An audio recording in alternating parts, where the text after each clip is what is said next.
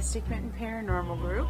Today I have all of the ghost hunting equipment. So Jessica is about to go on vacation for about a week. And so before she did that, hi Peanut. Whoa! She wants to be involved. Please don't set yourself on fire again. Okay?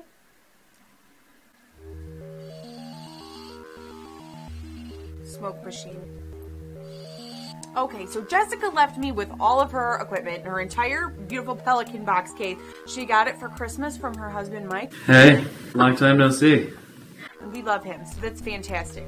Anyway, getting back to the purpose of this video. So, Jessica left me with her ghost hunting equipment right before she's about to go on vacation, and I wanted to make a quick video about the basic ghost hunting equipment that every beginner should have. So everything that I'm about to show you can be purchased online from either GhostStop.com, which we highly recommend because you get the points, or Amazon, eBay. You can buy them used, which I'm a huge advocate for buying things used in general. So whatever fits your budget, whatever works for you, that's what you go for. Dogs are barking. Hold on. This is a very Michigan thing to have in the background here. So today I wanted to make a video about a few items that beginner ghost hunters can add to their arsenal to get some really fantastic evidence right out of the gate without much experience. Now, none of these things are dangerous. We're not talking about Ouija boards or anything like that today. These are very either common, or some of these things you might even have around your house already, or some of the things to make these things. So let's take a look.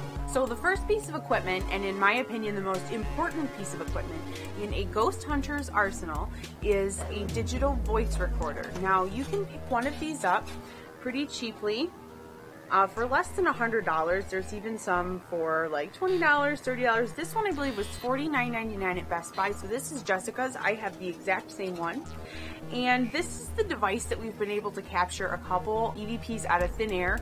This is a Sony version, and I will put the link in the description to this exact recorder so you can take a look at it for yourself.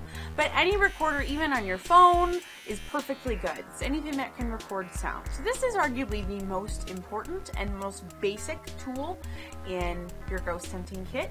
Certain people are married to certain recorders, and whether or not, you know, that recorder is the be-all end-all really depends on the person. So for me, this is it for me. I'm happy with this one. We've had a lot of really great results with it, and so this is my recorder. In my opinion, we kind of get into this murky zone here where, you know, the more modern recorders are designed to eliminate all of the excess noise possible, produce the clearest audio files possible, and the best part of this is it's got a little USB port,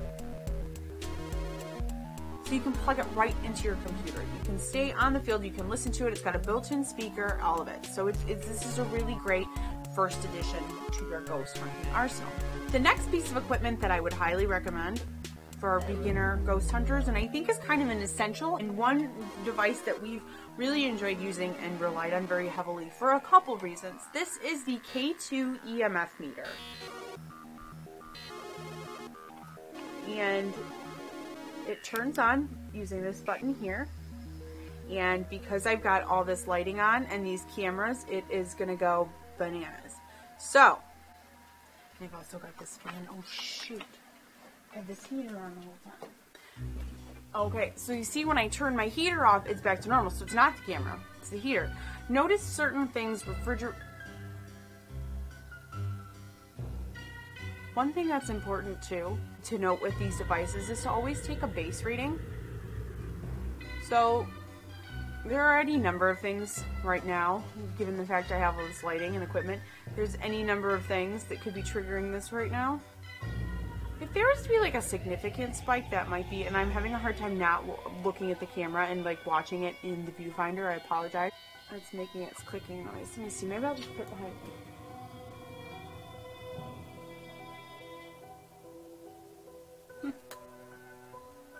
So I just kind of went around the basement here and just did kind of like a base reading, just because I've always been curious too, like, are there any like There are times where I pick it up and it just won't stop going off too, so I don't know if it's me, I don't know if it's... So when you go to use this, make sure you kind of like, you stop in a spot, or you use it in a spot where you've kind of checked around, make sure that there's no fish tanks, or Wi-Fi routers. The Wi-Fi router makes it go crazy, so I'm just going to set it back here and kind of just keep my ears out, I suppose. So the next piece of equipment that we highly recommend is the PSB7 Spirit Box. Now this can be purchased from GhostStop as well. Link in the description for this one too. This is the kind of like market product comparable to the Radio Shack Spirit Box hacks that a lot of people have made over the years. So this is a AM/FM sweeping radio. See if I can get this to focus.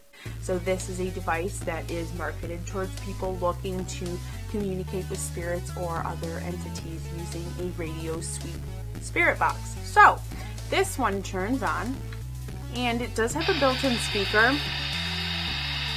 but it's extremely difficult to hear. The sound does come out of the back right here. That's where the speaker's at. So it is kind of difficult to hear, and the speaker that comes with it isn't really great either. So what we like to do is hook it up to the amplifier we use with our Mystic Mini Portal, and instead of having any of the guitar pedals on, we just let it use the amplifier just for that purpose, amplification. So we just kind of let it come out, and it makes it easier to hear. So let me give you an idea of what it sounds like. We'll turn it on. This is the sweep function. And I mean, you could hold it up to your ear like this and listen, and that might make it a little easier. So another great tool. Another great, very basic tool that is fantastic for beginners or anybody who's looking into getting into ghost hunting. So, and it's not too expensive either. Of course, the market price for radios that are hackable, or at least on the list that people know how to do those hacks, the price has been driven up. So either way, you can save yourself a couple bucks by finding a radio. If you have one available to you, you can track one down on eBay and clipping a few wires or maybe soldering a little bit, or you can purchase this one from GhostStop, which is essentially the same thing. So another piece of essential equipment for beginner ghost hunters and anybody looking to get into paranormal investigation is a flashlight. Ooh, look at what that does.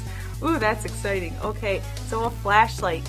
Now, while this might seem like a very basic and juvenile tool, it's actually quite useful. So this one is great for seeing in the dark, obviously, but if you get the Maglite,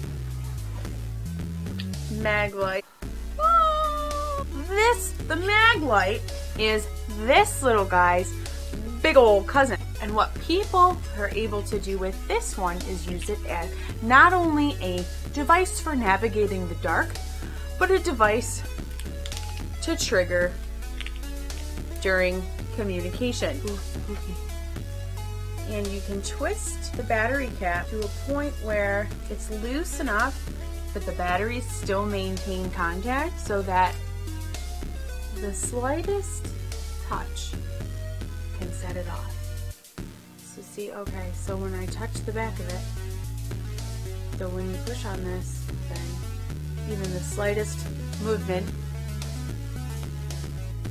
turns it on and off. So you could set this up on an investigation and ask a spirit to manipulate this in some way. Now my batteries are so low and this is so bad, right? Just by touching it, you're able to shut it on and off. Arguably then a spirit would be able to influence it with limited physical contact. So anyway, so the Maglite is another great addition to any beginner's ghost hunting arsenal. Okay. So the last piece of equipment, and I tried to focus on very accessible products or accessible pieces of technology or equipment for this video, because I want there to be like when I first got into validating my paranormal and psychic experiences with technology, I thought I needed all kinds of stuff, and I was not able to sleep at night if there was some toy and gadget that I didn't have.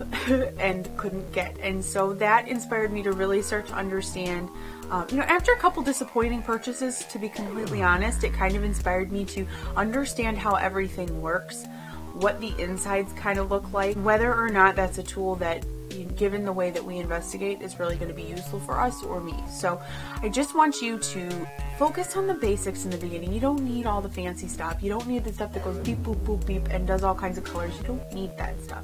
You can collect very compelling paranormal evidence with extremely basic stuff, and that's kind of the purpose of this video. That's why I wanted to sit down and film this and kind of show you my favorite things, and hopefully inspire you to create a lot of these things on your own, or use things around your home and stuff that you might already have, or at least not break the bank in trying to acquire some of these tools. The final thing I'm going to talk about today is dowsing rods. So these are Jessica's dowsing rods. Now, we used these in one of our most recent videos. Got any questions?